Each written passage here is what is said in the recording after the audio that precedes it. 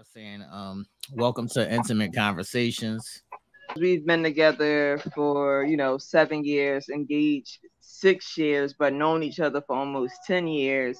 There's Okay. still more learning and stuff that we have to do. It's an emotional roller coaster. It tests your limits. Does it bother me? Oh, hell yes.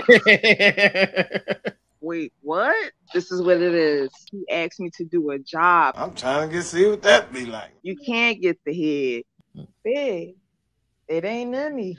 Oh my gosh, it's you. You're having a baby. I'm so excited. And then baby come and then people start dropping left and right. And it's like, oh, okay, all right. You didn't have the help.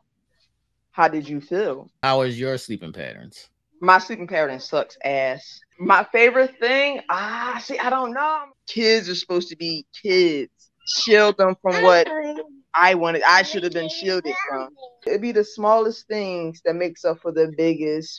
In another 2 to 3 years, I'll be ready.